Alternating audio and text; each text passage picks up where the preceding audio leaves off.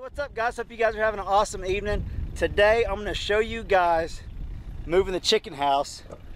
You probably hear it in the background with the little mini excavator while I got it out here. You guys, I did some dirt work. I made a video on that, but right now I'm going to do a different video showing you guys moving this chicken house. Doesn't look like it's much, but it's I can't budget. So I'm just going to see what I can do if I can move it out of the way. Because like I told you guys before, I'm cleaning this whole area up. The first step is getting this out of the way. I got my chickens in the big coop now, and we're planning on putting the pig pen over there. So I'm going to see if I can get this out of the way. I'm going to show you guys using the old claw on there. Let's see how it goes.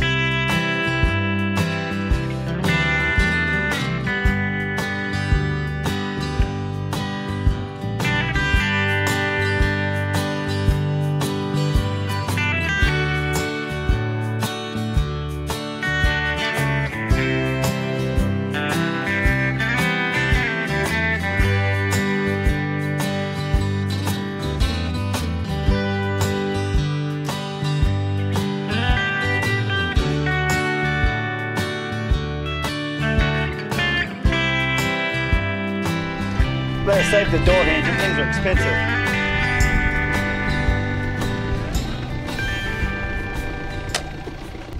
Alright guys, some of you guys may be wondering why I would destroy a good coop like that. Well, it was too small, too hard to get in. You couldn't have very many chickens in there. It just wasn't, I just didn't design it well enough. Lived and learned. Next time I'll make it twice as big, way bigger door.